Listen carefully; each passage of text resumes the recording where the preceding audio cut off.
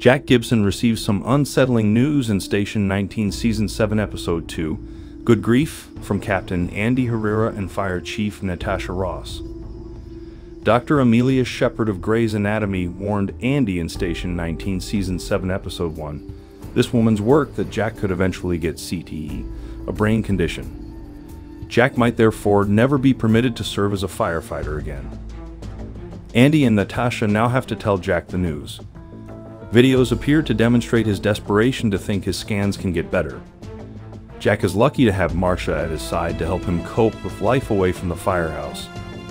That's just one difficult but essential talk from Station 19's second appearance of the season. At Dixon's wake, Travis finds himself in the midst of an awkward situation with Ely and Emmett. Vic, meantime, goes to Beckett's funeral, where Good Grief introduces a few of Beckett's relatives. In Good Grief, Maya and Carina treat a nanny who has an unexpected diagnosis at the Dean Miller Memorial Clinic. As addition, the clinic offers free COVID-19 and flu shots as addition to informative leaflets. Jack finds it difficult to acclimate to his new reality as Ben and Theo handle a difficult crisis one call. Treating a nanny with an unexpected condition is Maya and Carina's task. Vic attends a family burial with Beckett, while Travis discovers a surprise at Dixon's wake.